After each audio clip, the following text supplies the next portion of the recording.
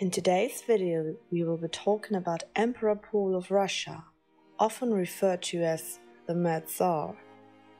Paul was born on the 1st of October 1754 in St. Petersburg as the firstborn son of Grand Duke Peter and Grand Duchess Catherine of Russia.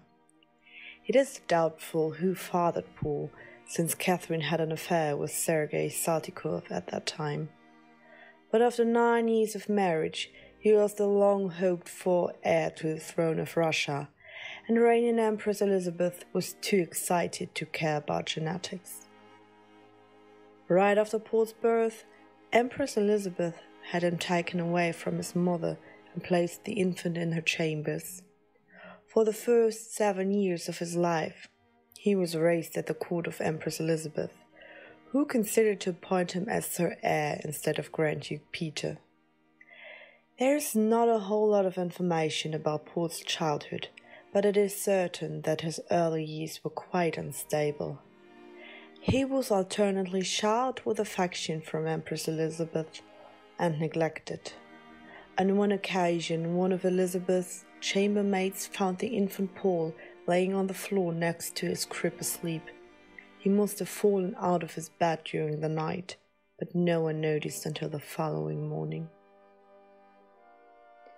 From 1760 on, Paul's education was placed in the hands of the trustworthy governor Nikita Panin.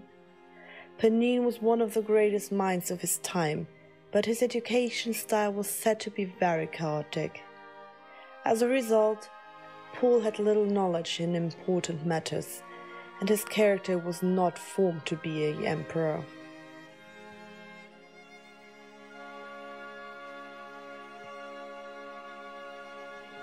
Besides that, his diet was nutritionally deficient from a modern viewpoint, which resulted in Paul being a sickly child. Nevertheless, some described him as an intelligent and sweet little boy, as his unusual looks as an adult stemmed from a tuberculosis infection, which affected especially his face. Being denied forming a bond with either parent, he grew up being mostly ignored, yet immensely important as the son of the now reigning Empress Catherine the Great. In his teenage years, Paul's temper surfaced. He became known for his random outbursts of rage. At one occasion, he ended up dismissing an entire platoon only for losing its order. Contemporaries reported his sudden mood swings, which often resulted in violent outbreaks. It is safe to say that the murder of his father Peter had a major impact on Paul, being a boy of 7 years at the time. Even if there was no significant connection between father and son, Paul blamed his mother Catherine greatly for the murder of his father, and he grew to despise her. Catherine the Great might have been a grand ruler, but it is fair to say that she failed as a mother. From Paul's birth up to the passing of Empress Elizabeth, she had limited access to her son, and she was not able to form a relationship with him. But after overpowering her husband and taking the throne, it does not appear as if she made a big effort to bond with Paul. It is even delivered that she called her son ugly and stupid. One can assume that she was more concerned over her son may overthrow her one day, since many nobles saw him as the rightful ruler of Russia instead of her. The mistrust between mother and son was mutual, but Catherine, having the dilemma of Paul being her only surviving child, had to think dynastically. When Paul came of age, he was married to Princess Wilhelmina of Hessen-Darmstadt in 1773, who became Natalia Alexeyevna. The marriage was short-lived. Natalia and her baby died in childbirth in 1776. This made Paul a widower at the age of 21, so a new marriage was formed the same year with Princess Sophia Dorothea of Württemberg. Unlike his first wife, Sophia, who took the name of Maria Feodorovna, was faithful to Paul, and the couple was somewhat devoted to each other. Together they had 10 children, of which 2 became future emperors. For the birth of the first daughter, Empress Catherine gifted them with Gatchina, an estate outside of St. Petersburg. It was here that Paul engaged in his passion, constantly drilling his soldiers with strict precision, day in and day out. Being purposely left out of state affairs by his mother and without a true purpose, Paul became more and more odd in his behavior. Even though Paul was said to be an affectionate father at times, he was strict and often unpredictable. His son Alexander liked to visit Paul at Gatchina, since he tried to escape marriage life and the Polar court of Empress Catherine. However, after Paul gained the throne, Alexander disliked his father as an emperor and is cited to have said, "Russia has become a plaything for the insane under his father." Alexander's wife, Elizabeth Alexeyevna, described Paul in a letter to her mother as disgusting, feared, and hated. Paul grew generally suspicious of his surroundings, including his wife and son. This irrational thought did not come out of the blue, since Paul had taken 2 mistresses who were once Maria's ladies-in-waiting, and these backstabbers had a major influence on him. Furthermore, after experiencing how his mother overpowered her husband shortly after gaining the throne, he feared the same happening to him. Paul's main concern was Empress Catherine, though, who prevented him from taking any part in the government. In the position of the future Tsar, Paul felt strongly about the rejection of his mother. At times, he was even convinced that Catherine was plotting to kill him. If that was actually true is not certain, but what we know is that the Empress was indeed planning to place Paul's son Alexander on the throne instead of him. In the end, she couldn't go through with her plan, as Catherine died unexpected in 1796. Thus, at the age of 42, Paul became Tsar of Russia. He immediately set out to undo as much of his mother's work as possible. In this, he was driven by spite instead of wanting to improve matters. Nevertheless, one of his first actions was aiming at stabilizing the Russian monarchy by reforming the law of succession. His great-grandfather Peter the Great determined that the ruler of Russia should be allowed to choose his successor. While the fundamental idea of choosing someone competent for the throne appeared to be a reasonable concept, it turned out to destabilize the Russian monarchy greatly. It paneled 3 palace revolutions with 3 emperors being deposed. To correct this, the new Tsar Paul established an orderly succession to the throne through the male line. Paul's reign in general is viewed as very unstable and chaotic. To the nobility, Peter was a scourge. He awarded titles randomly and sought to take back the privileges they had gained under Catherine. One of Paul's biggest issues was his lack of political cleverness and stability. Instead of being diplomatic, he openly struck out at Catherine's former favorites and made them his enemies. Over the time, Paul was ill-reputed as the peasant Tsar. One of his first reforms was the Manifesto on Serfs and Landlords, which was a starting point for easing serfdom's rules. While this might seem like a humanist approach from a modern perspective, it enraged the nobility. Paul fatally underestimated the importance of having a solid relationship with the nobility and tormented them with his ever-changing regulations. The confidence in his ability to reign declined more and more over time, as he was inconsistent, for instance, with foreign policies. Starting off with a peaceful demeanor, at one point Paul maneuvered Russia into the disadvantageous position of being officially at war with France and unofficially at war with Great Britain, being without diplomatic relations with Austria, and if that wasn't enough already, he was on the verge of sending an army through the unknown landscapes of Central Asia to invade British-controlled India. Paul did not only antagonize the nobility and his officials, but also his beloved military.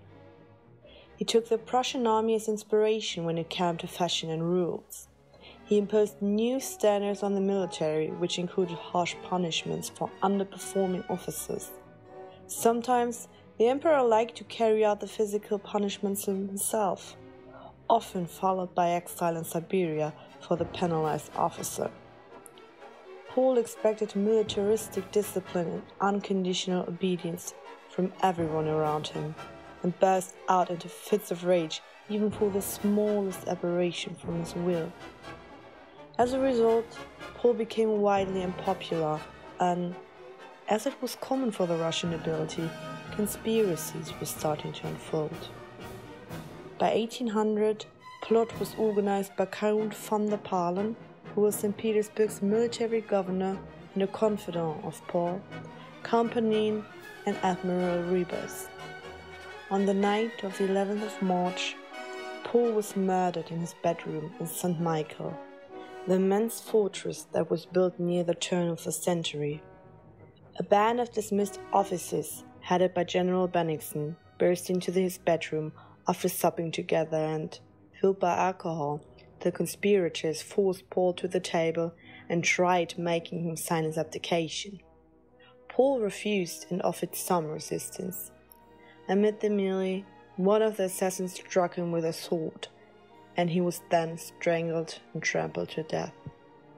He died at the age of 46, after only 4 years of reign. Paul is often referred to as the Mad Tsar, even though his reputation gained more acknowledgement in the modern age. He is often blamed for his erratic and untrusting demeanor. But was his paranoia that paranoid? To begin with, the Russian history is filled with revolts against the rulers, often ending in their assassinations. It was common for the Russian nobility to conspire and plot against the ruler. And looking at Paul's definite fate, how mad was he? We know now that Paul was in acute danger a lot of the time. Even though he was not in the public focus during Catherine the Great's reign, he was still the empress's only child. Thus, Paul had a target on his back. Some of his allegations might appear to be a bit lunatic, as he accused his mother once of ordering the cook to mix broken glass in his meals. It is uncertain how far Catherine's aversion of her son reached, and historians are still not sure whether the Tsarina did consider to have her son killed at one point. To be fair, it does not seem to be completely unimaginable that Catherine wanted her son to be disposed, considering what happened to her husband. Can we blame Paul for being suspicious of his mother then? Based on his already untrusting demeanor and experiencing his father's downfall, he grew suspicious of his wife and even his children over time. There is no evidence that his wife was ever untrustworthy. But we must put into consideration that his son, Alexander, was informed about the assassination plans and was present in St. Michael's during the murder.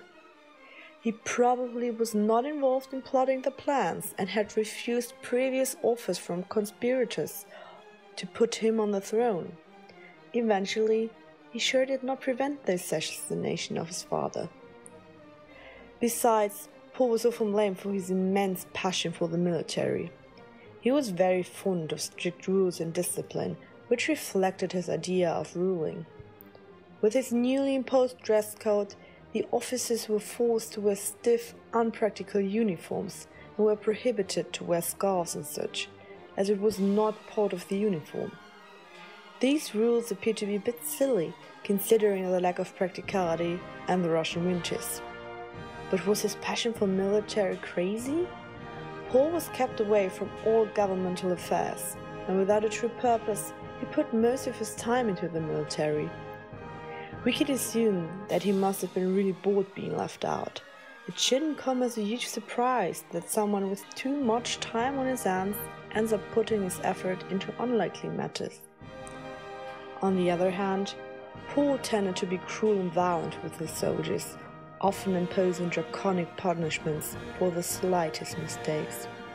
To be fair, cruelty was an all too common trait in absolutistic emperors back then.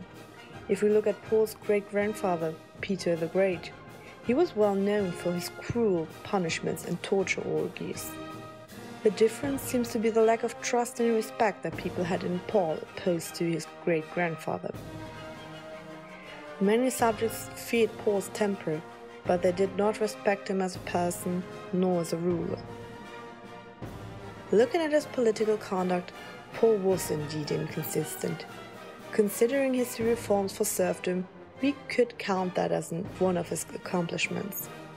Needless to say, these reforms angered the spoiled nobility and attributed to Paul's downfall.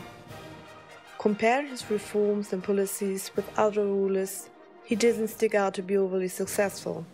But are there indicators for madness in his way of ruling? If we remember that Paul was never prepared to take the throne one day, neither in his education nor by his exclusion in state administration, what was to be expected of him? Then we have his so-called paranoia, or fear of being killed, which resulted in him building St. Michael's. It contained many secret hallways, doors, and chambers. As we know now, this couldn't protect him from his greatest fear. In the end, his worst nightmare came true, and he was eventually killed.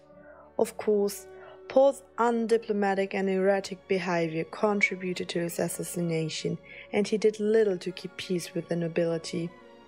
Nevertheless, he was right in the end, and suffered the same fate as his father.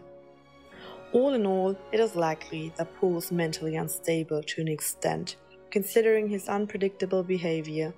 But his portrayal as Mad Tsar seems to be a bit harsh, contemplating his upbringing and his circumstances. Even though there is evidence that he was a hard worker and read widely, his sudden fits of rage and violence, paired with chaotic political decisions, resulted in general despair for him. Historians nowadays give Paul more credit, as some of his actions had good intentions, yet poor execution. Paul I will probably never be classified as a successful emperor, yet we can acknowledge that he has his silver linings, and he is more than the title of the Mad Tsar.